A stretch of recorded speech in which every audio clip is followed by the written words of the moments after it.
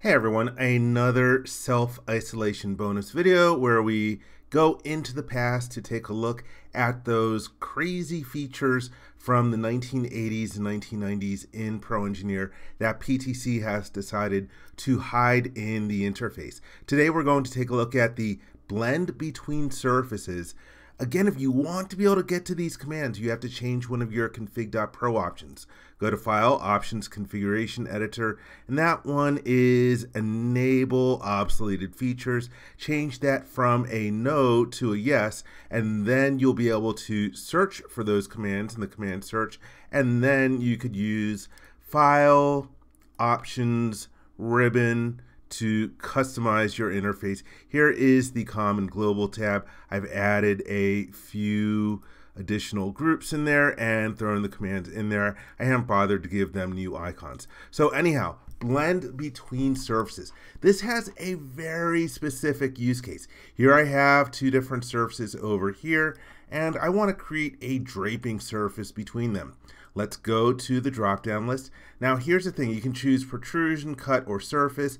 You can only create a protrusion between solid geometry, and you can only create a surface between surfaces. The weird thing is, it won't allow me to create a surface between solid geometry. So anyhow, right now I have surfaces. Let's choose surface. Here's the dialog box. There's not much to this. You select one surface and then another surface. Let's hit the preview button, and there you can see the surface that will be draped between them. Sort of looks like a candy corn now. That's all that the feature does. Why do you need this feature? I have no idea. Maybe that's why PTC has hidden it. There are a bunch of rules regarding how you do this. So for example, you have to have mapping, one-to-one mapping between one surface and the other surface, and the surfaces have to be inclined towards each other by a minimum of 30 degrees, whatever that means.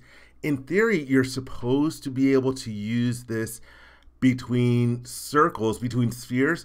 I couldn't get that to work. Let's take a look at another thing that I noticed. I'm going to delete this one out of here. I'm going to change my two revolves to be solid geometry. Let's change that to a solid, and then change this one to a solid, and then hit the middle mouse button. All right. So now they are my default part color. Let's try that again, blend between surfaces. Now I have the ability to do this as a cut. Again, if I try to do this as a surface, it's not even allowing me to select this solid geometry, which is weird. So let me cancel out of there. Then let's go to this drop-down list, and I'm going to create it as a protrusion. Let's pick one, pick the other, and then I'll middle mouse button to create the solid geometry. Same thing as before, except this is solid. What I'm going to do is delete this, and let's then change this revolve. I'm going to edit definition, and I'm going to throw it into a different body. Let's go to body options, create a new body, and then hit the check mark or middle mouse button. So now here I've got body 2, there I've got body 1. I can set this as the default body. If I try to do it now, blend between surfaces and protrusion, pick one surface, pick the other surface, then click the OK button, it doesn't work. So it can't be between two different bodies. Not that it really matters, you know, who's using this feature anyway, but that's what it does. Yeah, blend between surfaces. Go figure.